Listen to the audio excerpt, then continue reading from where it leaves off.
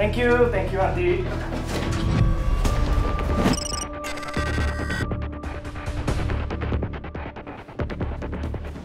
Police!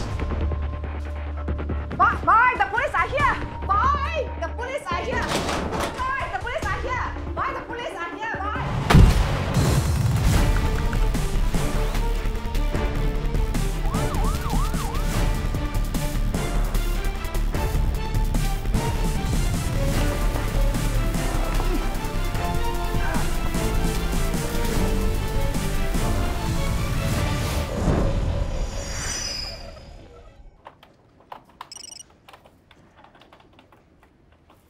Ma'am, can you tell us how you got scammed?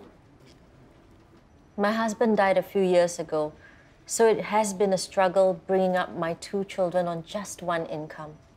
So sometimes I would look for supermarket e-vouchers that are discounted on buy now, sell now. I saw some listings and I found one that I thought was pretty good. I know $420 is a lot of money, but it was for groceries. And I could use the savings to pay our other bills. So, I bought the voucher. Then what happened? When I tried using the e-voucher at the supermarket, it was rejected as a fake. That's when I realized that I had been scammed.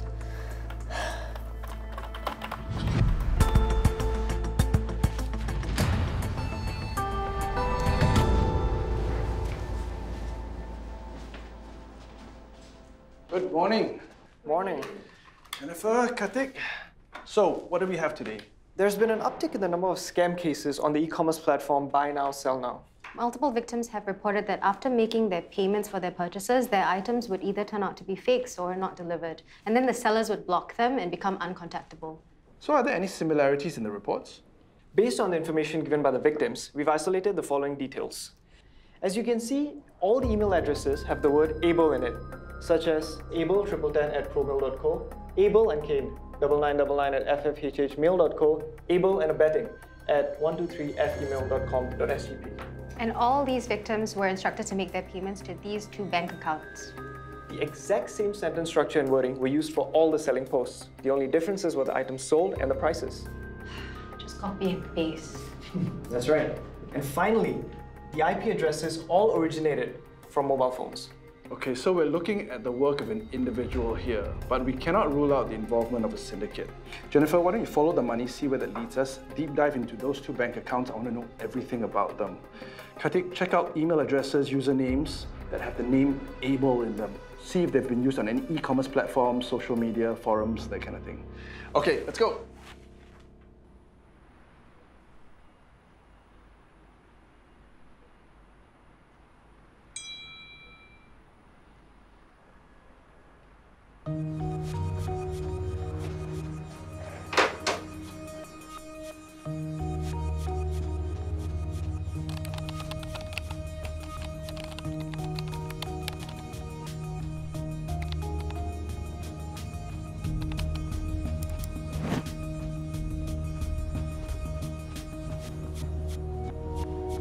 Both bank accounts are offshore accounts registered under the online gambling website Win Super Big. But it's unlikely that an online gambling operator could be behind this. I mean, the amounts being cheated are, what, small potatoes compared to the profits that the operator would have raked in from bets alone. It looks like these 2 bank accounts are dead ends. But there's a bank account that might not be. Yesterday, I came across a scam case on another e-commerce platform.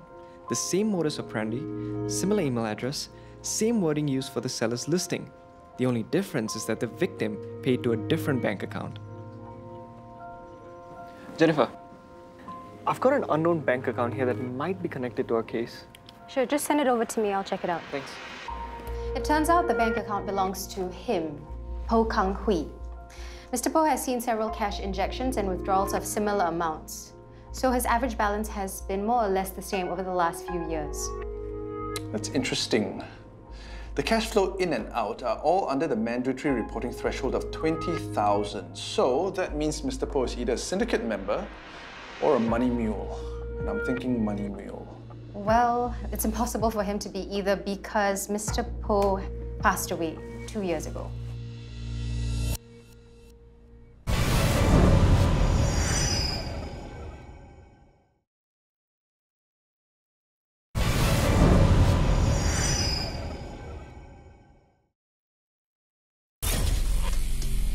So if Mr. Po is deceased, who has access to his bank accounts? Mr. Po's wife, Madam Lee, and his son, Ken Po Zhen Long. Both of them have the same registered address.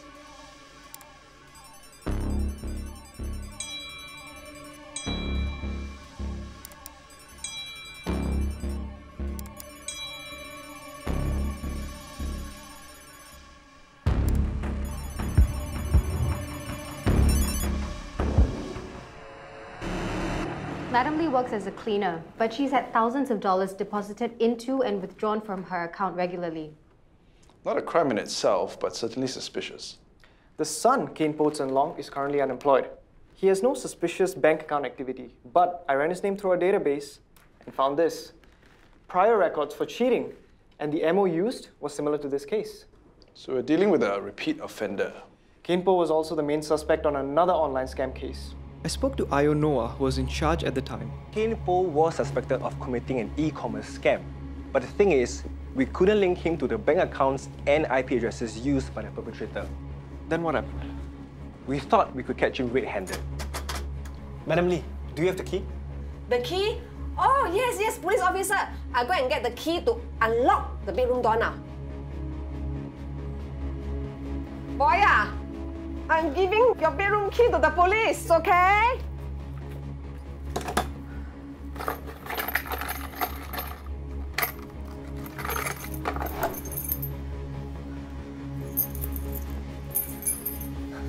Boy, the police are going into your room now.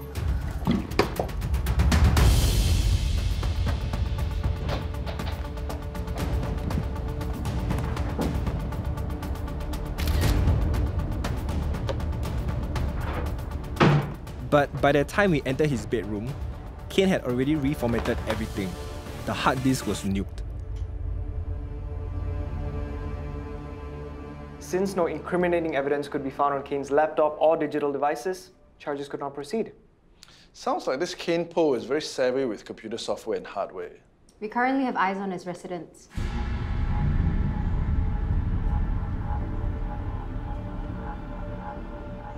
Neither he nor his mother have been seen leaving the unit since surveillance started.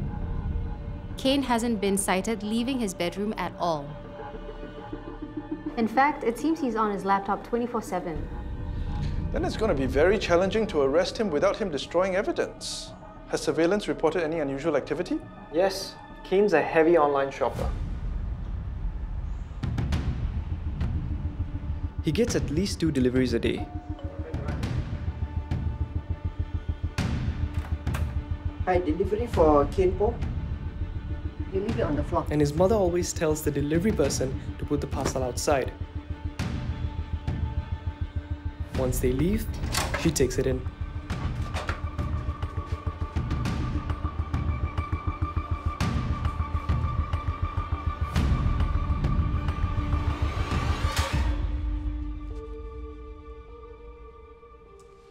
All right, Karthik, call the serious crime branch. We're going to need their assistance for a tactical breach. It's imperative that Ken's arrest is swift and decisive.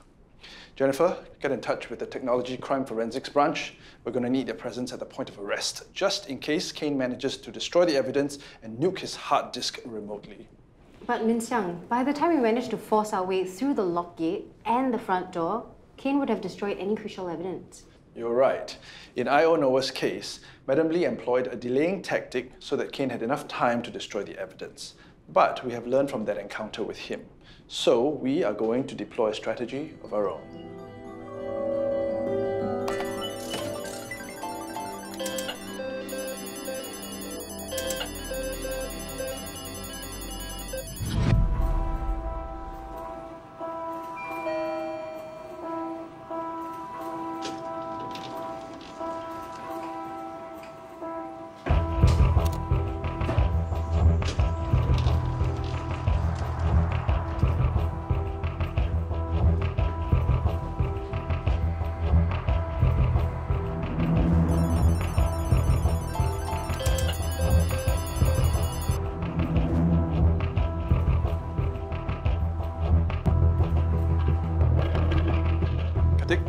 We're in position. Roger.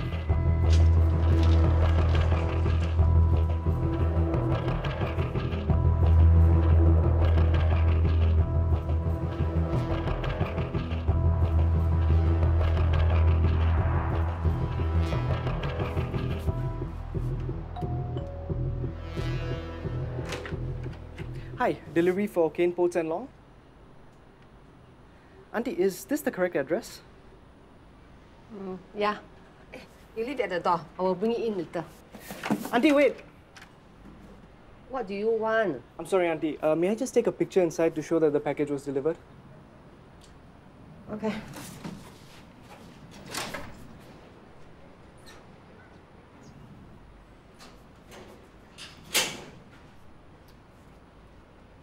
Thank you, Auntie.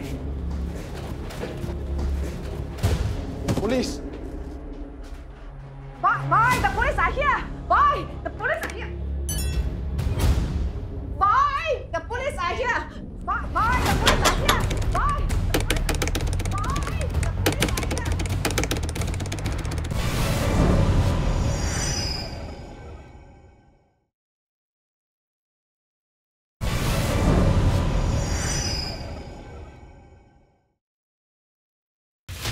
the police are here! Boy, the police are here! Boy, the police are here! Boy! Boy, the police are here! Boy, the police are here! Boy, the police are here! Boy!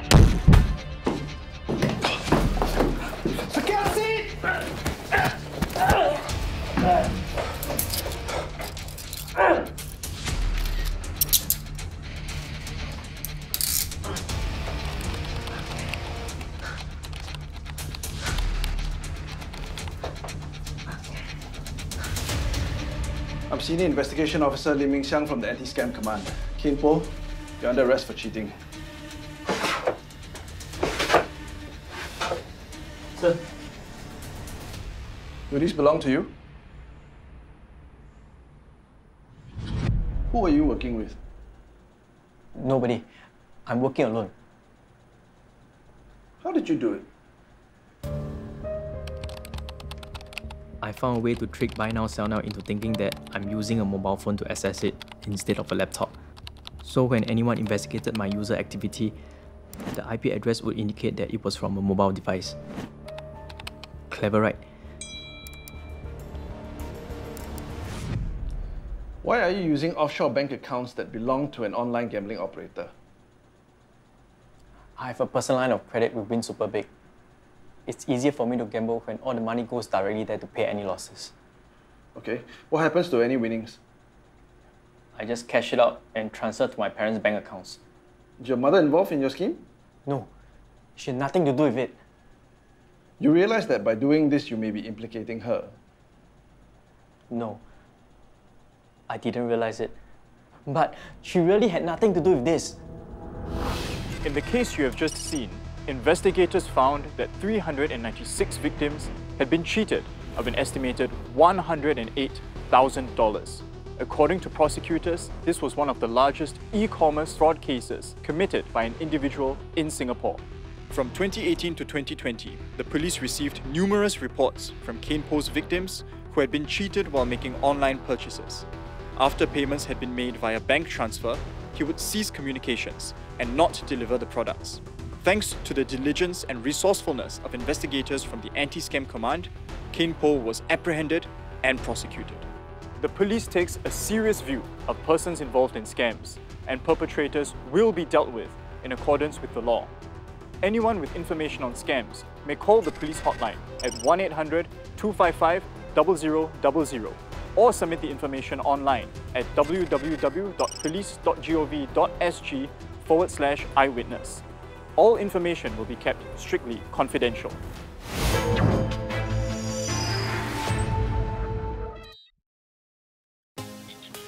Did you know that e-commerce scams can cover any type of products, from food items to electronic products?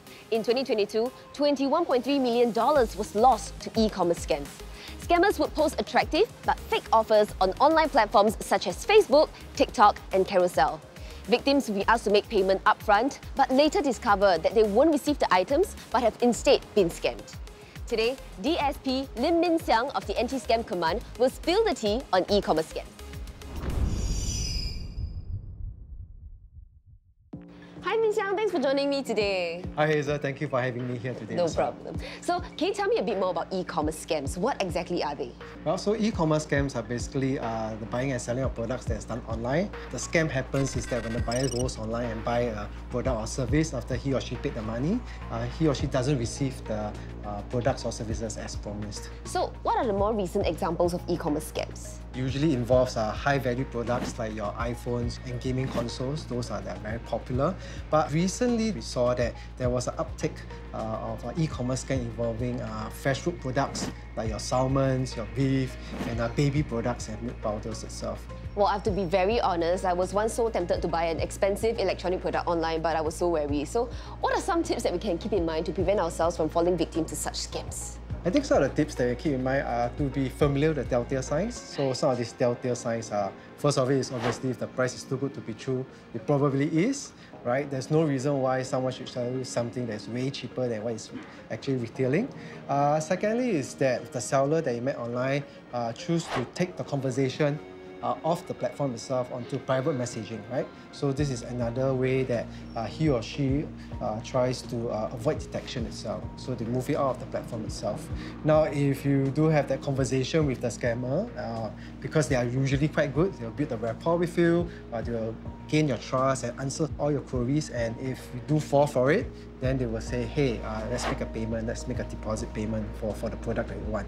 And another telltale sign relating to payments will be, they will ask you to do the payment or to transfer the funds to a bank account or PayNow or PayLah itself, instead of using the platform's payment system. This is also a way to avoid detection. A point to note is that the seller will choose to refuse to meet in person. Another way that you can protect yourself and be familiar with telltale signs is to check the reviews of the seller itself and to see whether they are good, substantial reviews. So all these will hopefully give you a better picture of who you're dealing with before you part your hard-earned money. A lot of money are lost to scams, but are they ever recovered? So there's no easy answer to that.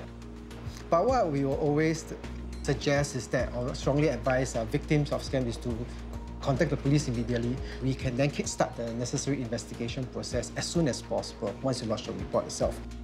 What happens is that when this process starts, we will then work with the banks and the financial institutions to try to follow the fund and try to claw back as much money as we can for the victims itself. Now, by having said that, it's really important to note that once the money is out, generally the probability of getting back is pretty low. Well, thank you, Min Siang, for sharing so much with us. I've learned so much, and if you need more help, please don't hesitate to call the National Crime Prevention Council Anti-Scam Helpline or visit the Scam Alert website. Together, we can act against scams. We have come to the end of this episode of Crimewatch. Remember, always exercise due diligence and common sense when making online purchases. I'm DSP Joshua Jesudasan, and until next time, do your part to prevent, deter, and detect crimes.